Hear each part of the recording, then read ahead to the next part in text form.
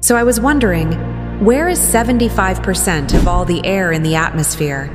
And I found this really interesting. The lowest layer of the atmosphere is called the troposphere, and it contains about 75% of all the air in the atmosphere, and it's where all the water vapor is that forms clouds and rain. As you go up in altitude, the air pressure decreases. So if a parcel of air moves upwards, it expands. Because of this, the temperature decreases with height. And this continues until you reach the top of the troposphere, which is about 10 kilometers above the surface. And then you have the stratosphere, which goes up to about 50 kilometers. And then you have the mesosphere, which goes up to about 80 kilometers.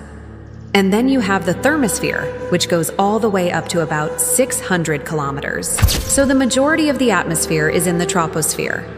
That's where most of the action happens. That's where the clouds and the rain and the snow are. If you like space and tech stories, follow for more.